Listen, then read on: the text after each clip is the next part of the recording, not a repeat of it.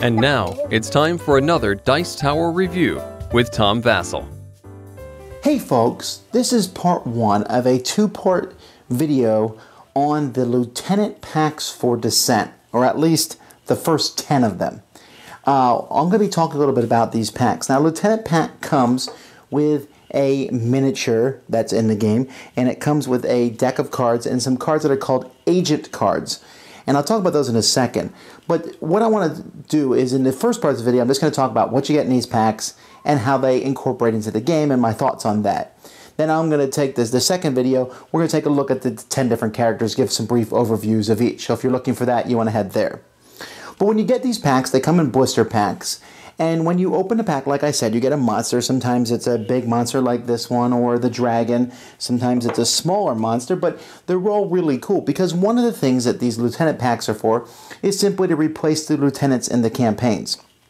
Whether it's from the original series or from one of the campaigns from the series, the expansions, there are many different Lieutenants who show up. They're big bad monsters, and it's always driven me nuts, as I'm sure it's driven most Descent fans nuts, that Fantasy Flight gave us tokens to use for these overlords, these Lieutenants. Here I am marching around these giant dragons, and then I have a token boss moving around. It's much cooler to use these models. Now, I think these models are very well done. We'll take a closer look at them in just a second. But the game also comes with these agent cards. Now, these agent cards look very similar. In fact, let's do a quick comparison of them.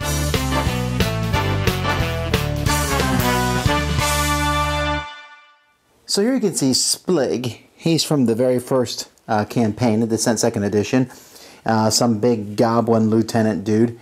And at the top here are his Lieutenant cards. Now, Lieutenant cards and agent cards are somewhat different. Agent cards means Splig shows up in someone else's campaign. I can't use him as an agent in, well, the same campaign where he's a lieutenant. But let's say I'm off fighting some dragons somewhere. Splig might show up. Now, Lieutenants have actual stats on them, and they can carry relics. Agents can't do that. And you can see there might be some other differences between the cards. I've compared them, and there's minor differences. For one thing, Splig has a not me ability. This guy has a him instead. They're essentially the same, except for Splig has to roll for his. This one kind of happens automatically if you're next to it.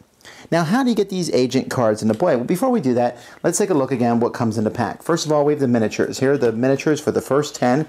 Guys, you can see they range from fairly small to these big ones. This dragon itself is a really beautiful miniature, and these guys are just begging to be painted. You then also have some fortune threat tokens here. These tokens will be used throughout the game, and if you buy multiple Lieutenant packs, you'll have more of these and you'll ever know what to do. And then here's all the different cards. These are the Lieutenant cards, but the rest of these here are all the different guys that you come with a level 1, level 2 for each of the characters, and then they also come with a 10 card plot deck.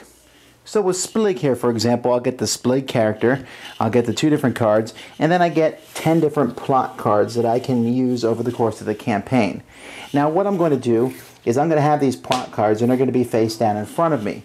As the game progresses, I'm going to get different of these threat tokens. There's different ways to get threat tokens.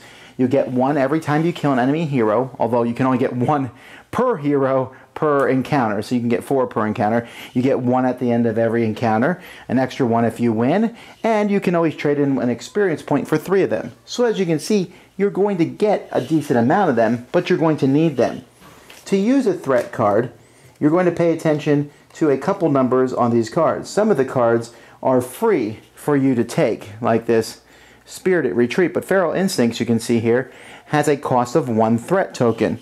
So when I buy a threat card, for example, maybe I want this Raided Armory, that's going to cost 4 threat tokens. I pay those back to the bank and put the card face up in front of myself. To use the threat card, I will have to pay this much at the bottom, but instead of paying this much to the bank like you do when you buy it, instead you pick the hero, or one of the heroes, who has the least of these, and you're going to flip them over and put that on the hero as fortune tokens. The hero can use those to re-roll dice to get rid of fatigue and take an extra action if they have enough of them. So you want to be careful about giving too many of those out. But of course, the ability that you get from playing these cards can be quite useful. For example, here, exhaust this card at the start of your turn and choose a monster group. Place this card near that group's monster card while it's exhausted. Each monster in that group gets 1 free surge to each of its attack and 1 shield to each of its defense. If that group has the wilderness monster trait, they also get 1 attack. And so this will unexhaust every turn, but every turn you can exhaust it and use it against someone else. But it's going to cost, again, 4 to buy and 2 to use in each of the campaigns. Now, there's 1 card in every set that is Summon the Agent.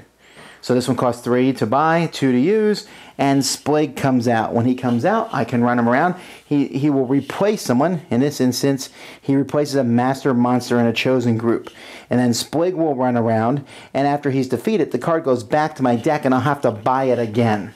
So I have to be careful. I mean, you could get the same agent out multiple times, that I'll be back gadget type thing, but you're going to pay for it. And so that's essentially all that's in these decks. Okay, the question here is, should you get these? Now, for any Descent fanatic like myself, we were going to get these anyway, right? I mean, because we wanted to use these miniatures. If the pack had just had the miniature in, we would have been happy. And I'm really kind of thankful that Fantasy Flight kind of went above and beyond. Really, they could have just put these miniatures in the pack and we'd been like, yeah, I want to use Bulgarath in my campaign. And I like the models for these. They look exactly like the pictures. They're really cool. And like, I'm sitting here thinking these need to be painted. Having them as an agent is an interesting idea, and I was really excited about it. I was less excited when I read the rules and realized that I could only use 1 plot deck per campaign. And the campaigns in Descent aren't short. They're going to take a while to play. So here I'm sitting with 10 of these plot decks, and I'm only going to use, let's be honest, I haven't used them all. I mean, I would have to be playing hundreds of hours to get them all into play. But I have the option of putting them all into play. And I can also throw these cards out sometimes when I just want to do a one-off against some opponents and I want to give them a big bad guy to fight in a thing. I can pick one of these and throw that out there. I do like these and I will always play with them, but I do not find the plot decks essential to the gameplay of Descent. They're interesting, but I can see how they can get like, oh, what's going on again? Now the heroes like the fortune tokens. When they get the fortune tokens, like, yeah, let me re-roll those dice and things. And it is much better. Even the heroes like the fact when you put this down rather than a token, because it feels more satisfying to beat this. And for the Overlord, it's more satisfying to move it than to move a token. So I like the Descent packs. For comparison amongst the first 10, check it, like I said, my second video. Anyway, until next time, I'm Tom Vasel, and man, I do love Descent. Thanks so much for watching the Dice Tower videos. Find more great videos and reviews, as well as our top-rated audio podcast at Dicetower.com. You can also find other great shows at Dicetowernetwork.com. I'm Eric Summerer, and you've been watching The Dice Tower. The Dice Tower is sponsored by Cool Stuff Inc., where you can find great games for great prices. Cool stuff in stock. Check them out at CoolStuffInc.com.